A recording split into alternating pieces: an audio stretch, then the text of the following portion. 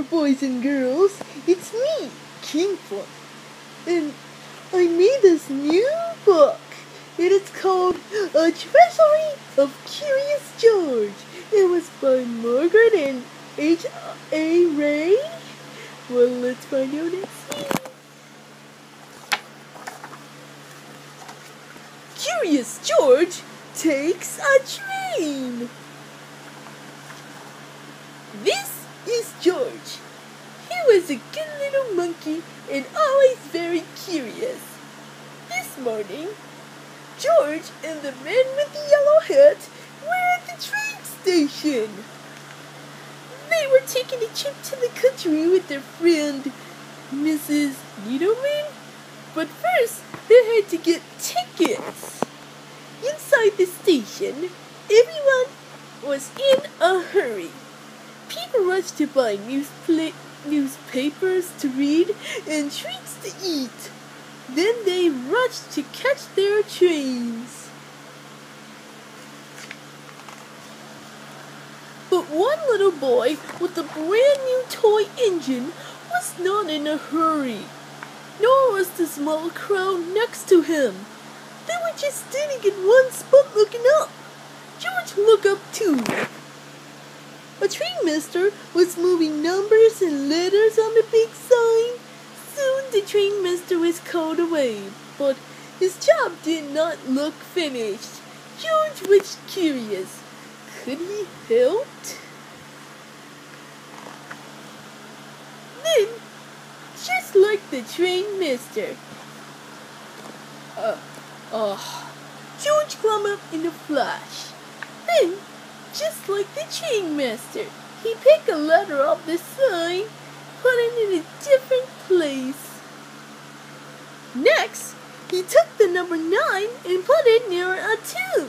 George moved more letters and more numbers. He was glad to be such a big help. Hey! Yelled a man from below. I can't tell what train leaves. What tracks does mine train on? Asked another man. What's that monkey doing up there? Demanded a woman. She did not sound happy. The train master did not sound happy either. Come down from there right now, he hollered at George. Poor George! It's too easy for a monkey to get into trouble. But lucky for George, it's also easy for a monkey to get out of trouble. Right there, the conductor shouted, "All aboard!" A crowd of people rushed toward the train.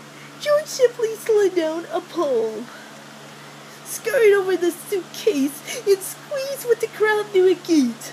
Then he found the perfect hiding place for a monkey. The little boy with the toy engine also ran through the gate. Look, Daddy, he said. a train.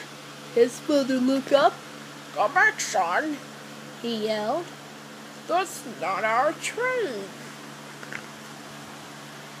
But it was too late. The gate locked behind him. The boy began to cry. George peeked out of his hiding place. He saw the boy's toy roll toward the tracks. The boy ran after it. This time, George knew he could help. He leaned out of hiding place and ran fast. George grabbed the toy engine before the little boy came too close to the tracks. What a close call! When the train master opened the gate, the boy's father ran to his son. The boy was not crying now. He was playing with his new friend. "So, there you are," said the train master when he saw George. "You sure made a lot of trouble on a big board." Please, don't be upset with him, said the boy's father. he saved my son. The people on the platform agreed. They had seen what had happened, and they clapped and cheered. George was a hero. Just then, the man with the yellow hat arrived at Mr. Needleman. It's time to go, George, He said. here comes our train. This is our train, the Father said, the little boy excited. Can George ride with us? He asked. They sounded like a good idea to everyone. So the train master asked the conductor to find him a special seat. And he did, right up front.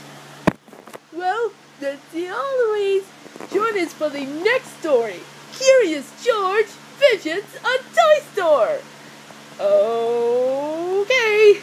We'll see you next Sunday.